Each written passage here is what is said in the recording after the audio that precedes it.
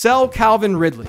Calvin Ridley now has 6 touchdowns this year, and they've all come over the last 3 games. Now, if you're a Julio Jones owner, you might want to skip over this part. Julio Jones has scored 6 times over his last 29 games.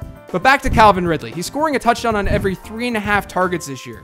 But the NFL average for a wide receiver since 2011 has been a touchdown scored on every 21.6 targets. But you guys already know this. You know that Calvin Ridley is going to regress. What you might not realize is that Calvin Ridley's been doing this on limited snaps. Over the last 3 weeks, Julio Jones has played 156 snaps, and Mohamed Sanu, their teammate, has been on the field for 162. Calvin Ridley's played 115 snaps.